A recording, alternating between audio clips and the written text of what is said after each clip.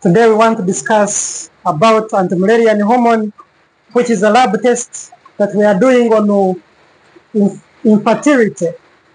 If you have a friend, you have your girlfriend, you have your neighbor, you have your sister, and they are failing to produce, apart from other hormones, you can also do anti-Mullerian hormone to monitor if there are ovarian reserves. So if they are egg, these are the germ cells, or what we can call reserves.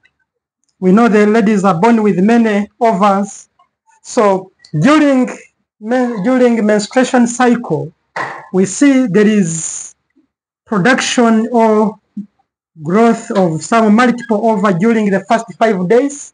Then by 7th day, they choose a dominant follicle. So we are seeing this dominant follicle. The maturing follicles are the one that produce anti-Mullerian hormone. So these cells have what we call granulosa cells. And these granulosa cells, which are mature on the maturing ovum, they are the one producing anti-Mullerian hormone, which we are abbreviating as AMH. So the more cells continue to mature, the more the anti-Mullerian hormone increases. So when we do your test of anti-Mullerian hormone, which is being produced by the maturing ova, and we find it is low, it means the egg reserves are finished. So when it is very low, that is below 0.5 nanograms per mil, the range, the reference or the units is nanogram per mil. Below 0.5 here, you have reached menopause.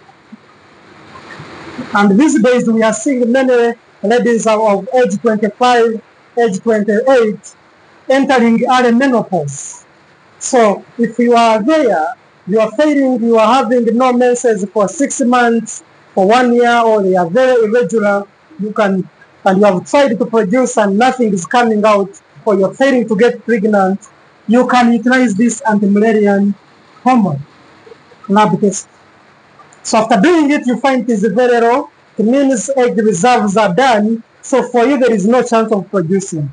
But if it is less than between 0.5 to 1 nanogram per mil, here you have limited chances.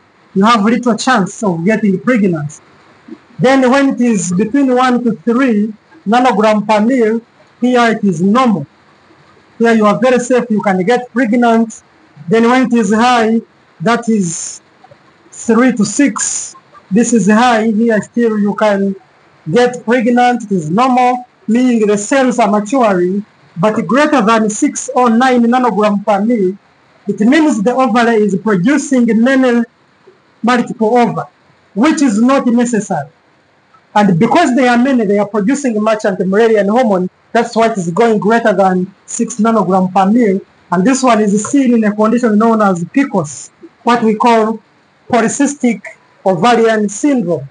You have had people with Pcos, meaning their ova produces many eggs at the same time, which leads to very high anti-Mullerian hormone. So the two things we can use anti-Mullerian hormone is to detect the egg reserves or to rule out polycystic ovarian syndrome. So you can always utilize this in case you have your friends who are facing a challenge of producing and they are experiencing prolonged menses are not coming out, or they are taking long without getting menses.